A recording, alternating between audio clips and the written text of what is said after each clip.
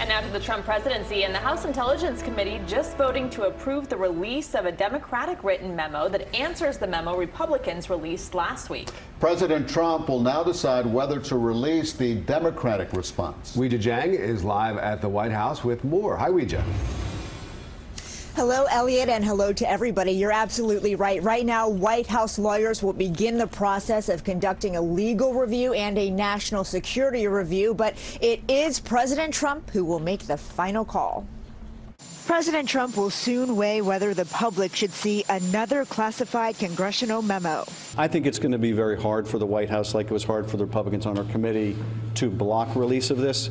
I am more concerned that they make political redactions, not redactions to protect sources and methods.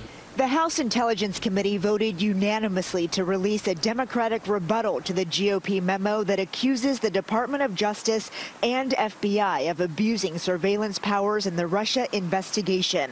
Congressman Adam Schiff authored the Democratic memo. On Twitter Monday, President Trump called him Little Adam Schiff and one of the biggest liars and leakers in Washington. In another tweet, the president called the committee's Republican chairman a man of tremendous courage and grit.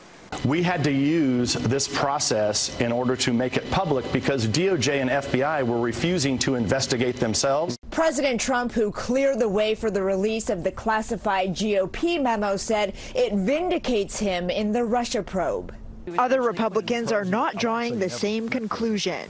I actually don't think it has any impact on the Russia probe for this reason. The memo has no impact on the Russia probe. Not to me, it doesn't, and I was pretty integrally involved in the drafting of it. The DOJ and FBI are already reviewing the Democratic memo. President Trump will have 5 days to decide whether to greenlight its release.